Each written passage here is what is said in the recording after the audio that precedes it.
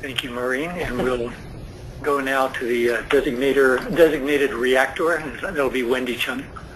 Hi, can everyone hear me? We can. Okay, very good. So next slide, please.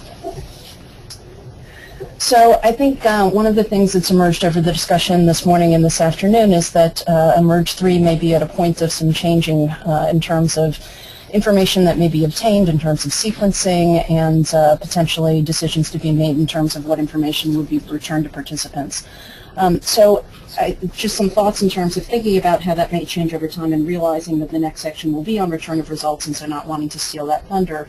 I think the research community, when we think about samples that have been collected before the area when they were consented specifically with the idea of doing these comprehensive exome or genome sequencing, I think I'm going to bring up a couple points to this, but I think one of the things the community has realized is that there's no single correct solution in terms of approaching the things that I'm going to talk about. And so just because eMERGE has so many different sites and some of the issues may be site-specific, while hopefully there will be consensus and common methods of consenting, educating the community, I just encourage everyone to realize that there's not necessarily going to be one standard answer that absolutely every site must fit. And so just realizing that local community representatives, local IRBs may have issues with this. Hopefully there can be some guidance in terms of eMERGE, in terms of governance overall, but I think to realize that there may be local issues is important to understand and to acknowledge.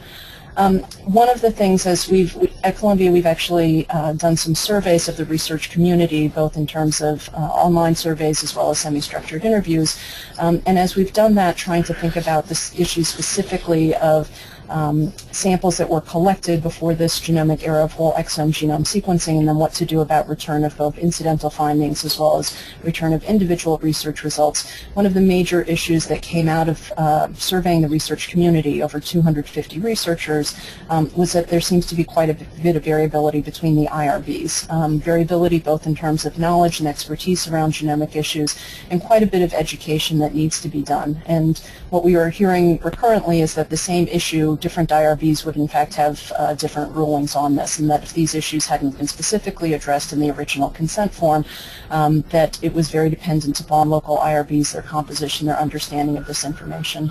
And so just in reflecting in a position where eMERGE 3 may be, I hope that it's an opportunity to study that process, in fact, to gain some experience and some understanding about what may lead to some of these local differences, as well as potentially the opportunity to develop centrally materials to educate or materials to be able to explain this to IRBs, because where there should be more consensus that is building, hopefully it's not just simply due to misunderstanding of simple sort of medical and genetic issues in terms of this.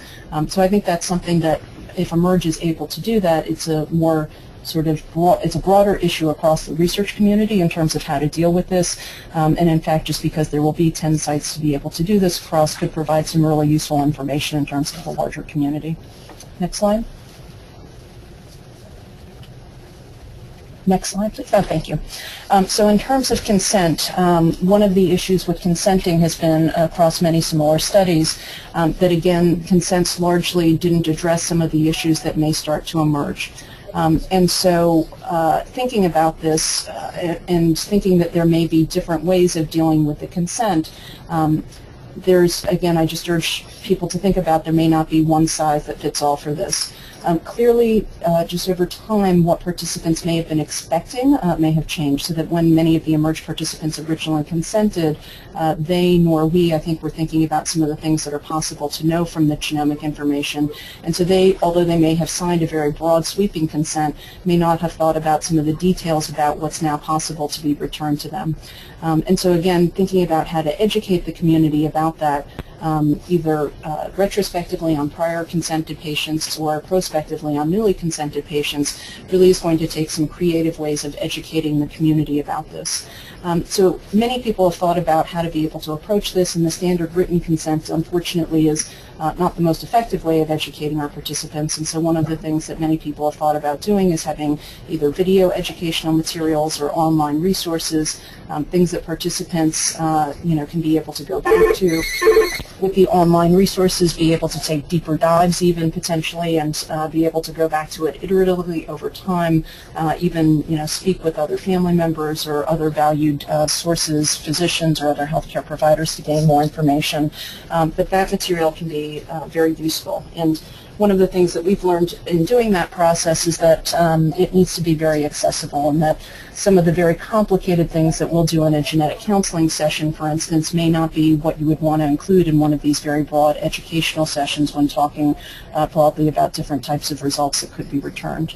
And again, it is possible, especially with this online education, to provide deeper layers for individuals who really want to get into it, but realizing that many of our research participants, if we give them all that information up front, they literally tune out. They get saturated by this information and really can't absorb a lot of the critical details and want to know it more on a need-to-know basis when it's something that's relevant to them, and then dive much deeper when they know that it's something that they really need to pay attention to and tune into. So in thinking about that, some of the different groups have thought about a staged consenting process or a staged information process. That is, the original time when participants consent, may not be the time to overwhelm them with all of this information, but it's more on a need-to-know basis. And so as it comes the opportunity in terms of being able to think about return of particular results or situations that may arise, being able to then give more relevant information at a time that's proximal to when that's relevant to them. This also can be an issue for participants who have been enrolled many, many years ago, just in terms of their life stage, what's happened to them over life. Their preferences may in fact have changed over that time period, and so it may be relevant for them to rethink these issues at a proximal time to when it might be relevant to them. One of the wonderful things about eMERGE, of course, is by many of the patient portals that are available, that actually provides a lot of the infrastructure to be able to do that. And it's something that, again, as we've talked to the larger research community, many researchers wish they had that as part of what they could do to more easily streamline in terms of recontacting and re-educating participants. I will say the one pushback we've heard from the research community about this idea of a staged consent, however, is that it may actually alert research participants if they feel as if they've been singled out during that process, to alert them that there may be something that's sort of lingering or something that they should be worried about.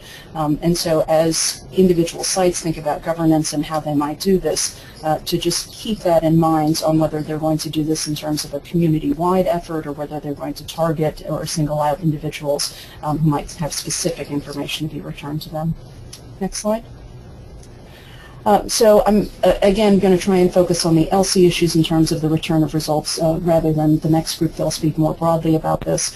But again, these can be very complicated, and depending on whether or not this is done all up front at the consent initially or in a staged manner, the issues can be quite complicated, but it is, in our opinion, sort of necessary to be able to make these as streamlined and simple and sort of broad sweeping in terms of concepts rather than getting into too much of the nitty-gritty.